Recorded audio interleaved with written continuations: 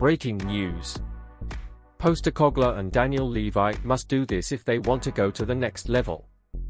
If you are new here and want to receive everything firsthand, subscribe to the channel so you don't miss anything.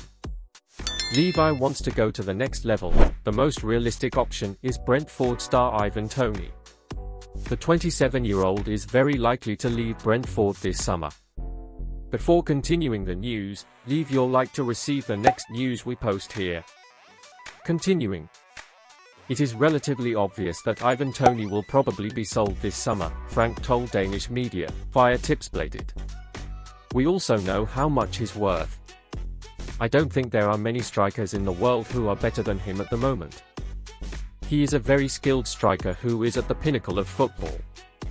Personally, as a coach, he would prefer to keep Toney, but one day it could be fun to see him on a top team. This winter we had no offers for him, but I will be surprised if there are not many clubs interested in him. Tottenham urged to sign Toney to take them to the next level.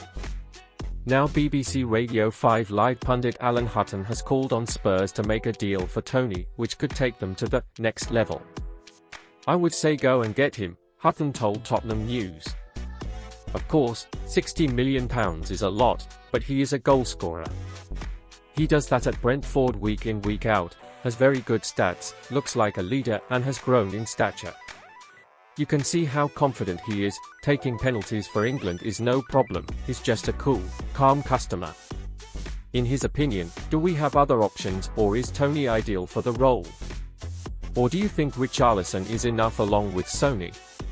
Alan Hutton says, yes, Richarlison did well, but I don't think he's an Ivan Toney. I don't think he'll get the goals he could get.